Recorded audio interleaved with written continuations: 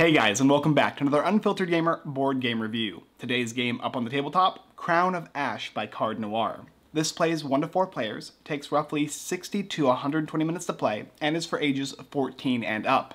And in the game Crown of Ash, you are playing as a vengeful necromancer trying to rebuild your kingdom, while other vengeful necromancers are also trying to do the same. Don't forget, there's also a citadel in the middle of the game map, which controlled by the king will result to power and dominance. Being able to control that is the most important on the map. Set out to place your warriors and your minions across the map, gaining resources, gathering more warriors, and defending locations. Every round you'll score points and attempt to push yourself along the game board up until the 4th and final round. Once you do so, you'll check to see who has the most victory points based on locations you control, based on different fighters you might have, and of course based on your fate card, which is going to be deemed based on the type of fighters you buy throughout the game. Will you become successful and gain control of the kingdom, or will you be left in the rubble? Find out in the game Crown of Ash. To begin setup for the game Crown of Ash, the first thing you do is you'll take the main game board and set it down in reach of all players. After that, you'll go ahead and take the secondary game board, which is for your turn order and round order, and set that within reach as well.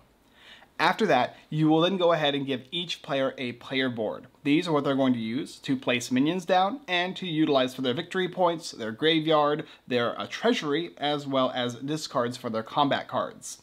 Each player is going to get 4 unique minions they'll be able to utilize on the game board to gather more resources and do other fine actions. You'll start with 2 gold coins. The first player will start with the first player marker, and each player is going to get 3 fighter cards with their color on the bottom.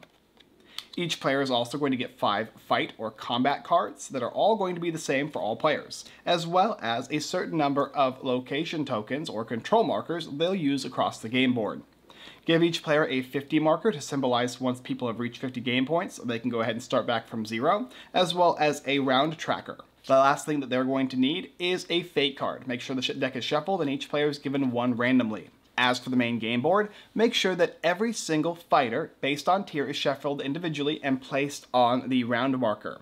Then deal out these tiered fighters in the different areas: 3 tier 1, 2 tier 2, and a tier 3. Put all of the resource tokens, as well as the larger resource tokens that add up to 3, in each available space around that board. Each player is also going to be getting a marker indicating their turn order. You can go ahead and shuffle these randomly and place them down in the order. At the bottom of the game board, go ahead and take the tower deck.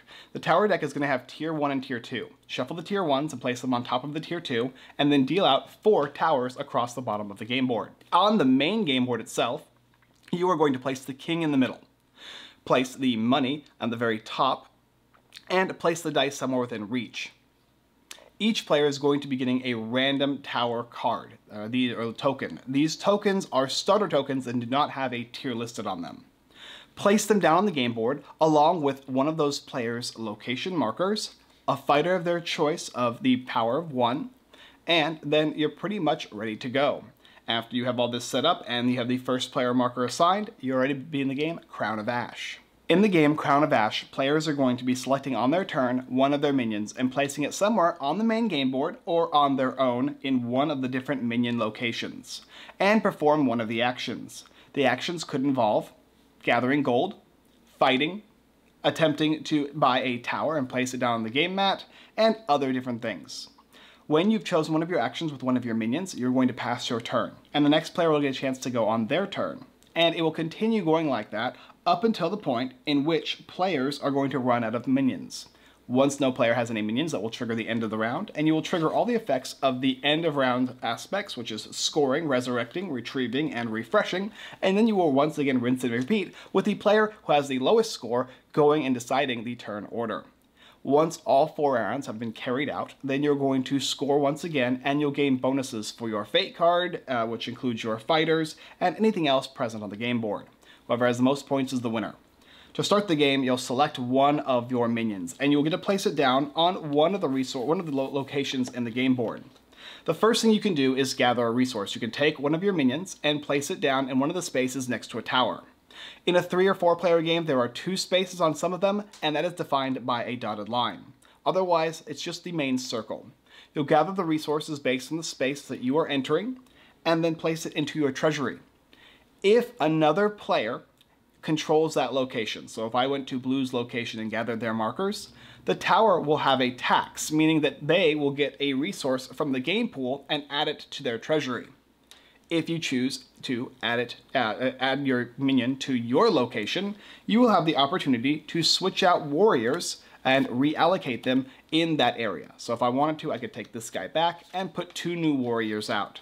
All of the spaces around the game board, and you can see them based on color, have 2 warrior slots that you can exchange warriors onto. The middle space has 3. The next action you could choose to do is you could choose to build a structure. Down below in the middle of the game board is the build and amend space. You can go ahead and select any one of the 4 towers that are available, pay the cost in gold associated with that tower, and then you can take that and place it in one of 2 areas. Either A, a space you already control, or B, a new location. If you select a new location, you'll be able to take 1 to 2 of your warriors and place it down onto that space. You're also going to gain the benefits, meaning the resources, from the tower you place on that location. If you choose to place it on the same space that you already control, you are going to gain the resources and have the ability to amend any fighters that you would like and change them. Changing fighters is important because it will give you more powerful strength units, and also when you have the same type of units, you will gain a bonus at 2 and at 3 units of the same type. Type is listed on the very top of the card. Additionally, at the end of the round, you'll score for each of the locations. If you have a location with a value at the bottom left and any other towers underneath it, you're going to score 1 point for each additional tower that is in the stack. The next thing that you can choose to do is initiate combat. There are a number of different combat spaces on the game board. Usually there's going to be 2 for each of the different areas. However, there's also combat spaces for the Citadel. One of those spaces in the Citadel gives you +1 power, the other gives you minus 0, and then the final one gives you -1. You can choose to place on either of the 2 left or right sides, but the middle space is always going to be open for any number of units, just along with the gold and of course the build too. So you're going to always have the ability to do those 3 different options. Finally is the ability to refresh cards. Throughout the game, when you initiate combat, you are going to be utilizing combat cards. And when you utilize them, they'll go into your graveyard. If you choose, you can place one of your units onto the space in the middle of your game board and refresh those cards by adding them back to your hand. Combat. Combat is fairly simple. You will select a location that you do not control and that is not empty, and you will initiate combat. You're going to be fighting against the defending warriors in that space, and you're going to be adding warriors from your hand, face down, up to 2 of them on the side spaces, or 3 in the middle, and then you're going to each add a combat card, the defender and the attacker. Defenders always win on ties. Once you've selected one of your combat cards, the next player as well will select a combat card, and you're going to reveal them. You're also going to reveal the warrior, and you're going to check the stats of all of your warriors, including possible bonuses, and the combat card's bonus. The combat cards could range from 1 to 4 damage, it could be a die roll, or it could even be 0. The cards are going to have their strength, what happens when you win, what happens when you lose, and flavor. If you successfully defeat your opponent in combat by having 5 when they have 4 points, or by having 4 when they have 4 and you're the defender, you are going to get the opportunity to place your warriors in their location. When you place your warriors, their warriors will go to their graveyard. You are then going to remove their control marker, and you are going to add one of your control markers, symbolizing that you now control the area, and the combat cards will go to the discard pile. And that's basically the idea of combat in the game, and it works the same for the middle. But if you choose to fight the middle when the king is there, you're just going to fight against a level 5 character, a 5 strength character, and you can use up to 3 to defeat it. Once you have chosen your minion and done one of these actions, you're passing. Each player will do that, and it will continue until all these guys are done. Once all of the units have been removed and placed down on the game board, you'll trigger the end of round aspects to the game. You will 1. Score for controlled structures. Each of the areas that you control have structures on them, as well as they might be stacked. You're going to get points based on the top left corner of each of these towers, as well as each card in the stack is going to give you +1. So in this case here, I have a 2 with 1 underneath, making it 3.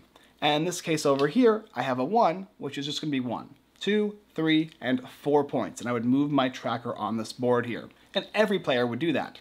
If you control the tower, you are going to score points based on the round, based on the marker underneath in the middle of this game board here. In this case, for round 1 it's 4 points, 2 it's 5, 6, and finally 7. After you score structures, you're going to resurrect any fighters. All the fighters in your graveyard that have died, you're going to remove and put back into your hand. Then you're going to go ahead and retrieve your minions. All your workers are going to go back into your hand. And finally, you'll refresh any structure tiles. If there are any tiles left on the game board, and remember, whenever you buy any of these things or access them, they're always going to be replenished. But at the end of the round, you will remove these structures, if there are any there, and replace them with new ones. The last thing that you need to know is at the end of your turn, you're going to have the option, if you would like, after you place a worker down and do one of the actions, to buy a warrior. Warriors come in 3 different tiers, tier 1, 2, and 3. When replacing them, you're always going to replace them with that tier. However, you're always going to replace them with the next lowest tier whenever possible. So if the 1s are gone, the 2s will come out. When the 2s and 1s are gone, it'll just be left for the 3s. Buying these units will give you additional strength on the top left. It will give you a type of unit, which could correspond with your fate card. And they're also going to be giving you the cost and tier. This is how much it costs in resources to buy this unit and put it into your hand. And this is the marker or value of the unit at the end of the game. Higher tier units are worth more in strength and can be utilized in combat. So buying these guys is definitely going to be helpful throughout the game. If you run out of units, that's it. There are no more units left to buy. You'll go across these rounds 1, 2, 3, and 4, and at the end of the game, you're going to trigger additional game scoring. 1 is going to be for resources. You'll get 3 points for each resource of the same type, and you will get 1 point for each 2 gold that you have. Finally, you'll score for your fate card. The fate card here is going to tell you 2 different colors, and for each of the warriors that you have of that color, you're going to score points based on their tier. Your starting workers have no tier, our starting fighters have no tier, and thusly you won't get any points for them. But overall, you'll be scoring additional points for the workers that you've bought, or the fighters that you've bought throughout the game. That's basically how the game is played. Go throughout the game, fight, control area, secure resources, and use them to buy fighters, and continue trying to hold as many points of interest as you possibly can in the game Crown of Ash. So I know I did a huge info dump there, and this is basically the review portion of the video, but the idea is you take an action, you can buy a worker if you want, and then you pass. The actions range from just getting gold, 1 gold, which is usually not always the best decision, fighting the Citadel, fighting anything around here, building, and then being able to return your cards. This game is all about building up your towers, your controlled locations, gathering the best fighters and placing them in the areas to defend your control marker, as well as the victory points you can gain.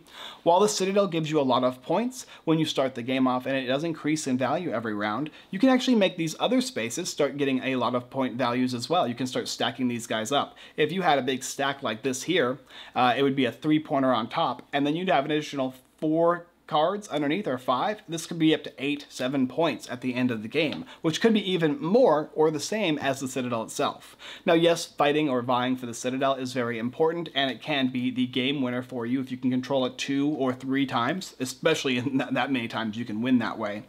The game looks complex. It looks like a lot of stuff going on, but it's actually very simple. There's a lot of spaces here that represent where you're placing your different minions across the game board, or your workers, and they're a little different in type. So once you get that base, like the basic areas you can place your workers down, the rest of the game flows very easy. In fact, this game says 1 hour to 2 hours, and at 4 players, I would imagine that would be the 2-hour mark. We played this game first time with the understanding of like, we went through it all and we understood it all in about 1 hour and 15 minutes or so. So that just tells you how streamlined this game is. It's very simple to understand and what you need to do.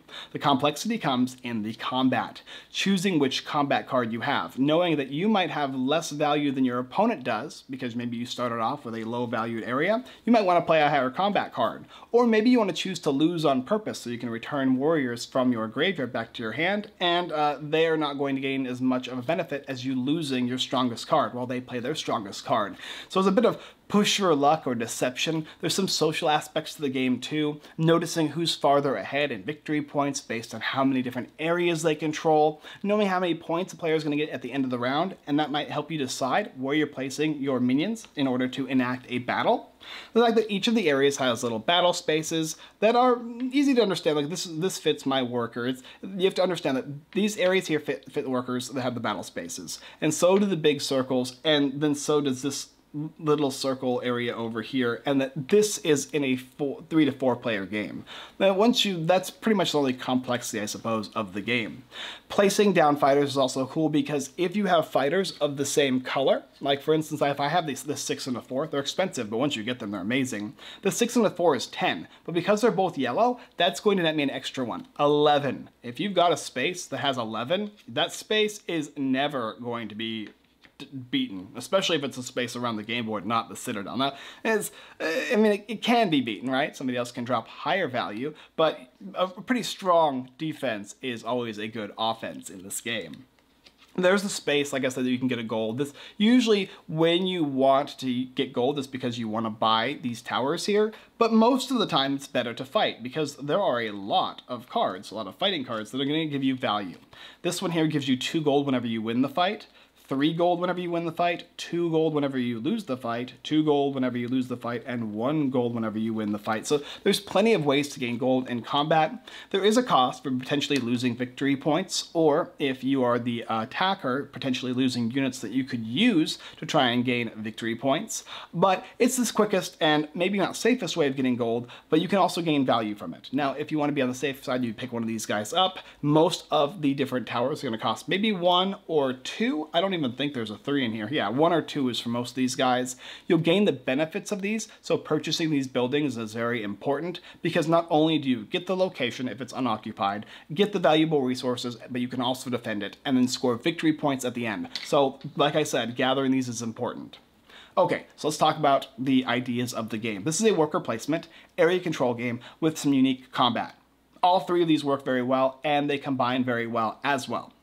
The quality of the game. This has wonderful quality. Everything is well detailed, well organized, and you understand what you're doing throughout the game. You know what you need to do as you move along, and you're also not confused by any of the game's graphic design, which is excellent.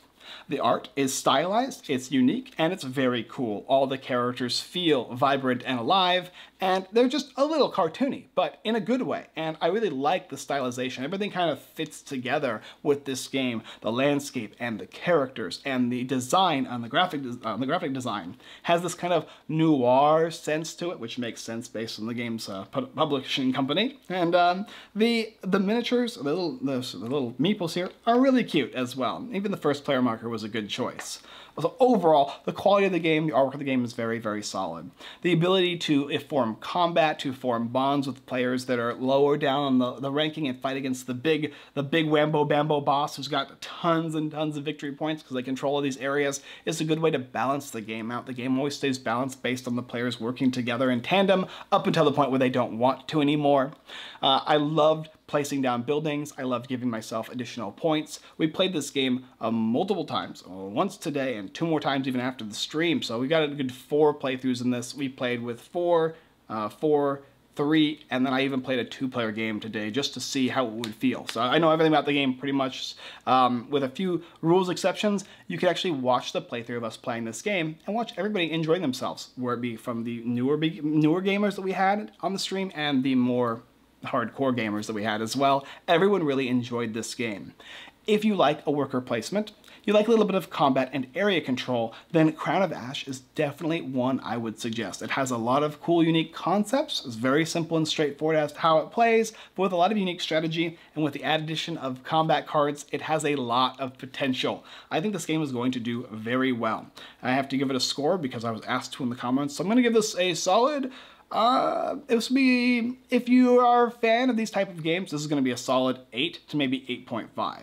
Otherwise, it's going to be anywhere between the 7 to 8 ratio if you're more on the is this going to be a game that's interesting enough for me to want to play? But if you like these type of games, it's going to do really well. I'm very excited to see what this game is like, and if you're interested, there's a link down below to check out Crown of Ash, because I had a lot of fun. Thank you guys for watching another Unfiltered Gamer board game review for the game Crown of Ash. If you're interested in picking up the game, like I said, there's a link down below where you can take a look. You can also go ahead and check out our live streams every Wednesday on Whatnot and Sunday on Twitch, Facebook, and YouTube.